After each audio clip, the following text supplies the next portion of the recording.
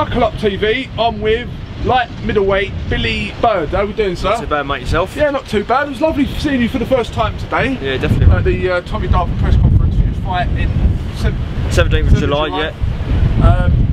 How are we looking? Yeah, looking good, mate. I've just come out from a good win over some Lithuanian geezer for the international challenge belt.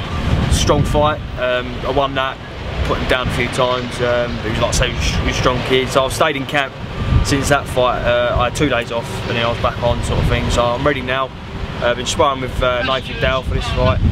I'm ready now just to start making a big step up. You know, I've got Sam Wall. He's just won the same belt as what I won, so he's going to be up for it. He's got a decent little record. I'm sure he's been training well, and I hope he has been training well, because I want the best. Whoever I fight, I want them to be at 100% best, because I don't want no excuses if I beat them, or likewise they don't want if they beat me, you know. But I'm ready now. I want, after this fight, I'll sit down with the team and we're going to chase either the English eliminator. That's what I want, the English title eliminator. Southern area if it's offered, but if I bypass that and go straight to the English, it doesn't bother me. It's now my time to start calling out. And What do you want? Right, if you had to pick after the 17th of July, who would you want? Who's the guy that you want? Who's the main guy that you want to write away? There is anyone, you know. You got Ben Hall, you know. Ben Hall, he's a good kid, you know. I sparred Ben Hall before. He's a strong, very strong kid, and I rate him a lot. You know, he's doing great work with Peter Sims at the moment. But unfortunately, they're in my division, so they're the likes who I want to be going for. You know, there's one fight who I actually want to fight again is.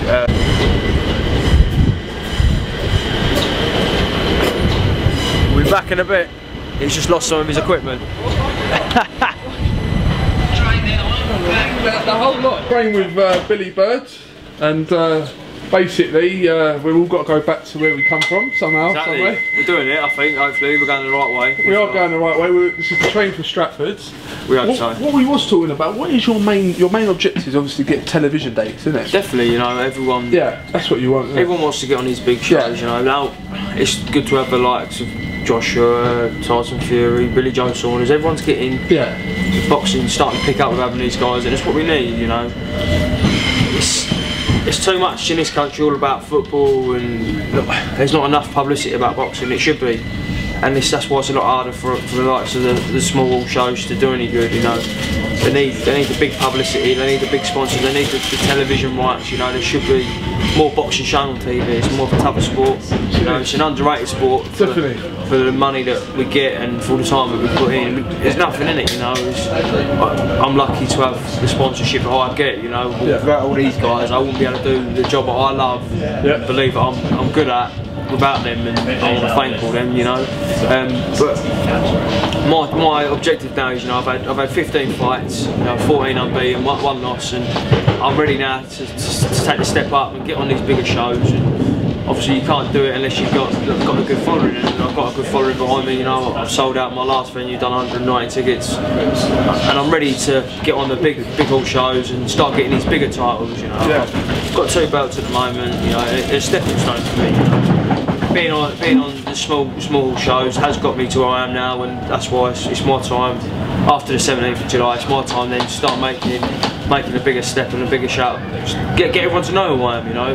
People don't know who I am yet. And I didn't have an amateur record, you know. I didn't have hardly any amateurs, none at all really. I come off the unlicensed circuit as such, and I've had to start from scratch. But that's the way I like it.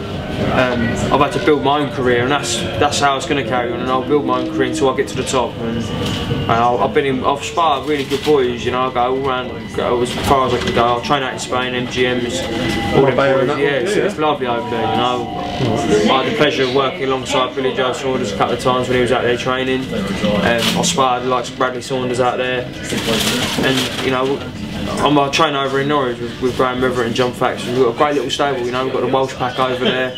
We've got Sam Sexton, we've got Nathan Dow, who's a brilliant little welterweight, you know. And there's just big things going to come out of Norwich now, and I want to be amongst it, and that's why I want the bigger fights. And hopefully my team around me will get that sorted, and that's what's going to happen. But it's just a shout to everyone in my weight division I'm coming, you know. Anyone who's in my way, you know, I just want whoever they put up against me just to train 100%, because that's one thing I'll be doing. I'll be training 110% because I will go and I'm going to get in my way. Enough.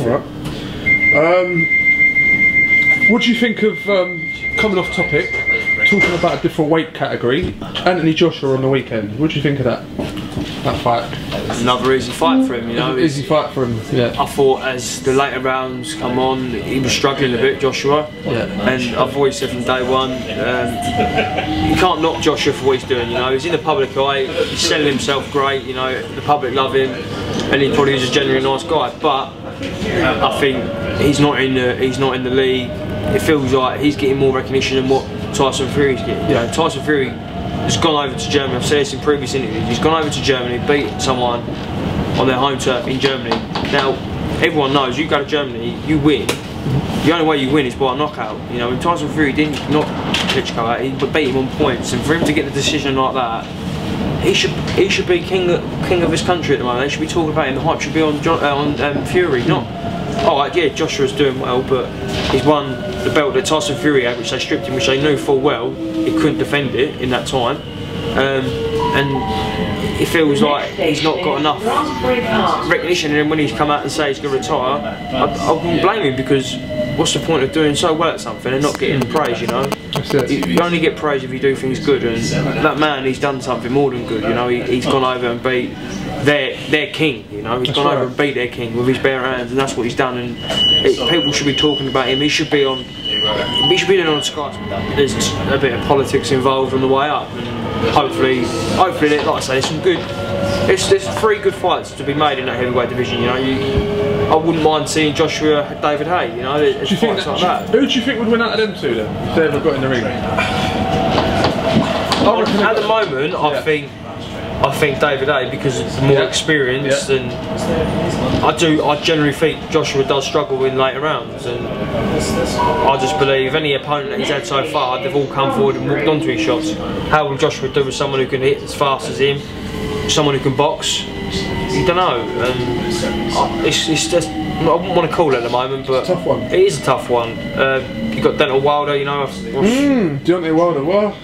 Exactly, you know. He's quite wild, isn't he? Very exactly. wild, tough, you know, why don't they offer that fight? Yeah. Why don't they give some big names? Why don't Eddie Hearn give him some big names? What do you think of Luis Ortiz, the Cuban? Yeah, you see there again, they haven't been mentioning them names, have they? You know, they've a lot of fighters who they've been calling out, not really bigger names that you really hear of much, do you? You know, so we know the big name. Everyone knows David Haye, so why not match that? Everyone knows Tyson Fury, why not match that? Why not Dylan White? You know, Dylan White.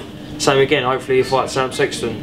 You know, he was on about fighting Dave Allen, but why not Sam Sexton? You know, he deserves a shot. You know, trust me, I think that'd be an upset as well. An upset fight if it ever happens. All right, well, lovely.